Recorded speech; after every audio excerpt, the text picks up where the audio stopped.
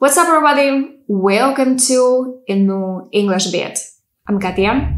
Today's lesson is going to be short as I've only got 6 expressions for you. But I do think that sometimes less is more. So in today's lesson, we're going to learn 6 super useful expressions that can come in handy even for your exams. There will be 2 groups. In the first one, there will be 2 expressions that we can use when we want to change our mind. And in the second part of the video, I'm going to teach you 4 expressions that you can use when you finally realize something. Are you ready? If so, grab a pen and your vocabulary notebook and let's kick off.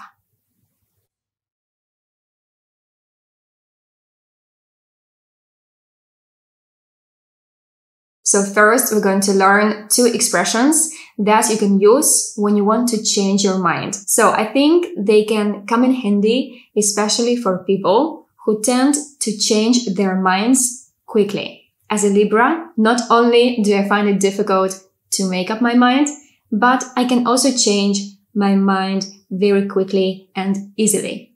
I can say no, and then in a minute, change my mind and say yes.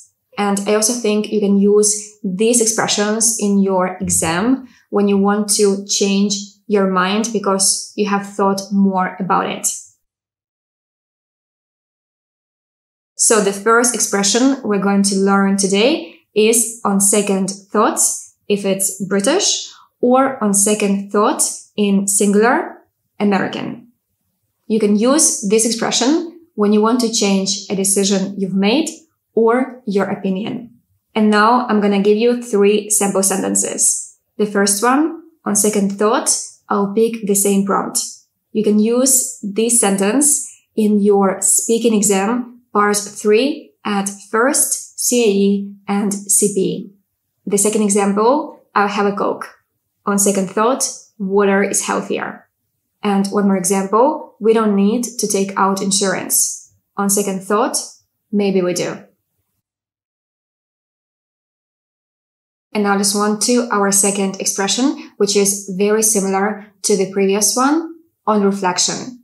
I think you can use this expression, especially in your writing, for example, in your essay. The first sample sentence on reflection, I do want to travel to Paris next summer.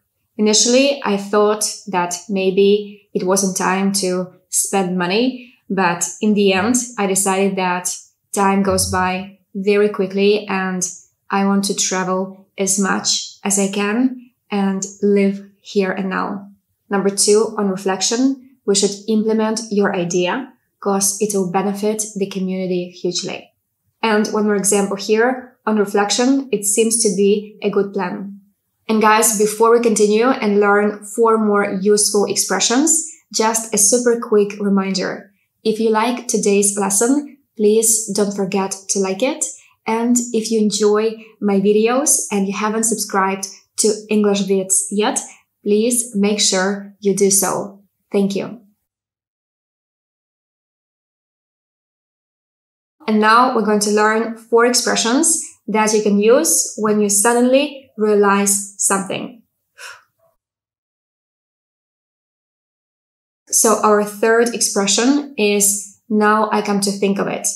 Now I is optional, and if you want, you can omit it and just say come to think of it. So this expression can be used when you suddenly realized something or remembered something or thought of something. For my Spanish speakers, in Spanish it would be ahora que lo pienso. And now 3 sample sentences. The first one, now I come to think of it, I forgot to wish him a happy birthday. Come to think of it, I haven't been abroad for 3 years. It's time to set off. And one more example here. Come to think of it, you don't need much to be happy. Number 4, I think this one is my favorite. And then it hit me. You can use this expression when you have a sudden realization and you suddenly understand something. The first sample sentence, I was on my way to the airport and then it hit me. I had forgotten my passport at home. Number 2, and then it hit me. I'm always attracting narcissists. And one more example here, and then it hit me. Griping won't make me feel better. To gripe means to complain in an annoying way. Number 5, a very similar expression to the previous one. It suddenly dawned on me. Suddenly is optional, and you can say it dawned on me. So the C2 phrasal verb, to dawn on someone, means to understand something after a period of not understanding it. The first sample sentence, sooner or later, the truth will dawn on Russian people. Number 2, it suddenly dawned on him that it was the beginning of the end. And one more example, it dawned on me that it's not worth living in the future. And last but not least, the expression in hindsight. It means that you can only understand an event or a situation after it has happened. So we use it to talk about something that has already happened. In Spanish, it would be a toro pasado. The first example, in hindsight, we should have taken the train instead of driving. The traffic is horrendous. Number 2, in hindsight, it was the right decision.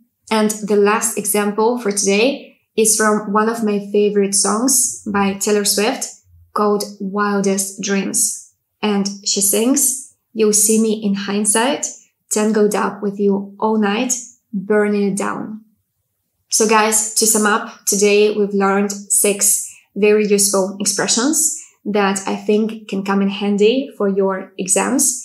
And they are on second thoughts, British or American on second thought.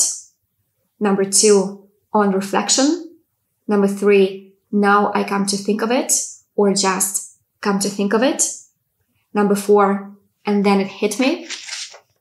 Number 5, it suddenly dawned on me, or just it dawned on me. And last but not least, number 6, in hindsight. So guys, that's it for today. Thank you very much for watching this video up to the very end. And I really hope you enjoyed this short and I hope useful lesson. And please let me know in the comments down below what expression that we have learned today is a favorite. In my case, it's, and then it hit me. This is my favorite. I think it's very funny.